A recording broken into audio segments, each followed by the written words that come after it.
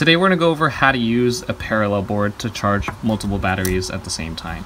So if you're just getting into the hobby, whether it's whoops or RC car batteries, you have one that probably comes with whatever vehicle you have, and you're going to be getting more because you want to charge more.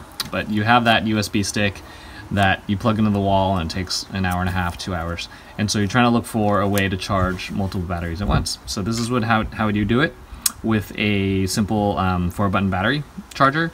This is kind of an old school version, and you connect it to a parallel board. So first we gotta do some math, not hard. But essentially what we're trying to do is we're tricking this machine into thinking everything we're plugging into it is going to be one larger battery. And how we do that is very, very important as far as the math is concerned, and it's not going to be hard. But this is a single cell battery. When we add two of them together and we put them on the parallel board, it's going to trick it into thinking it's a single cell battery with larger milliamp hours. So this is very important. When we're putting this in here, this is not going to think that it is all of a sudden a 2-cell battery. 1 cell, 2 cell, you would think it'd be 2 cells, but it's not. It's going to maintain to be a single cell battery with the sum of these milliamp hours. So normally when you charge a single battery, you plug that in, you'd be charging this battery at 0.65 amps, or rounding down 0.6 amps. By using the parallel board and putting two together, you basically get to charge at a higher amperage or higher current. So in this case, you'd be charging these two batteries as a single cell battery with 1300 milliamp hours in it. And so if we do 4, we get 2600 milliamp hours. But again, this is still going to be a single cell battery. So let's go ahead and do that. So we'll go over the parallel board first. So this happens to be the connector style that fits into these holes here. And before you do this, you will need to check each voltage of battery, because they do need to be the same.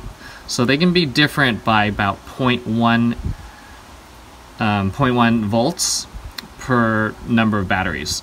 So if you have 4 of these, between the most full one and the most empty, it shouldn't be more than 0.4 volts.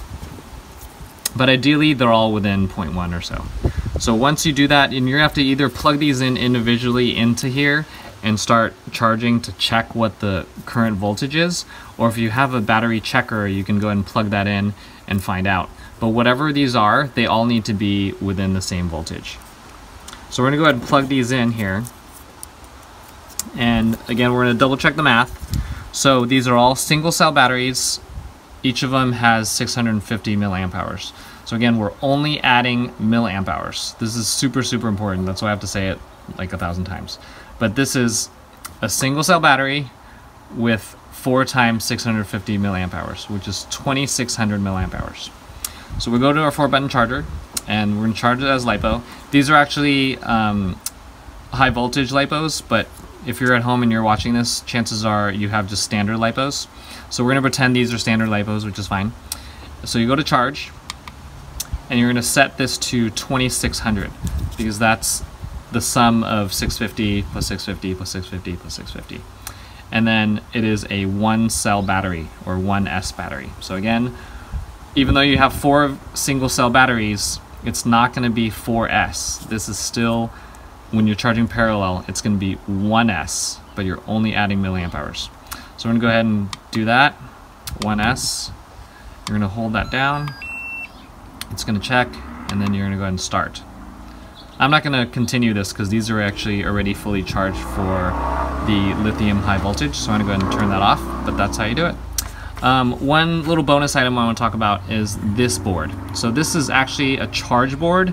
It is not a parallel board. It looks like a parallel board, but it's not. So this one will charge 1-cell batteries, and that's what these 2 ports are.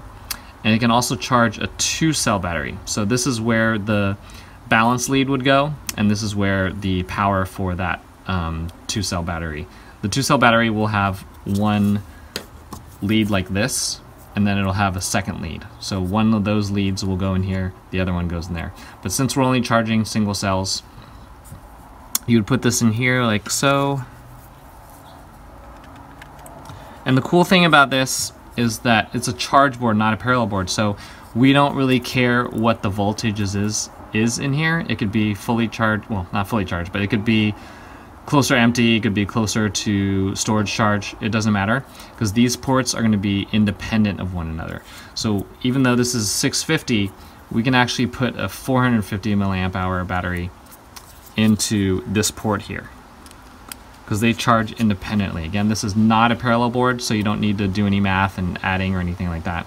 You just stick them on at whatever voltage they are and whatever milliamp hour they are, and then you plug that in your computer or into a battery bank, and then the lights will start flashing. The ones that are plugged in will be solid, and when they're finished, the lights will turn off, and then you just go ahead and unplug them. So if this one happens to charge quicker than that one, or there was, maybe this one was already more full and it didn't have that much to charge, then once the light turns off, you can pull that out, and then this continues charging, and then this will be green, and then when that's done, you can pull this out. So again, these are the great thing about this is that it's a charge board, not a parallel board, and you don't have to care about milliamp hours or the voltage of each. You just plug them in, and then they finish as they go. So this is really cool. I actually ordered a new one of this that has, instead of just 2, it has 6 ports. So I can actually charge 4, 5, and then another batch of batteries as well, all at one time. So that's it. You may be wondering about where it says HV and Lipo. So there's a little switch here. Basically, if you're charging a standard Lipo, you put that switch to Lipo, and it will charge it to 4.2 volts per cell, or in this case, it's only single cell, so charge it to 4.2 volts. The high voltage batteries will charge, the nominal is 3.8, but it fully charges at 4.35 volts. So when I'm charging this battery, I'm actually going to put it on HV, and then it'll know to charge it to 4.35 rather than stop at 4.2. So that's it for the use of the parallel board. Again, you want to add milliamp hours, never add the cell count.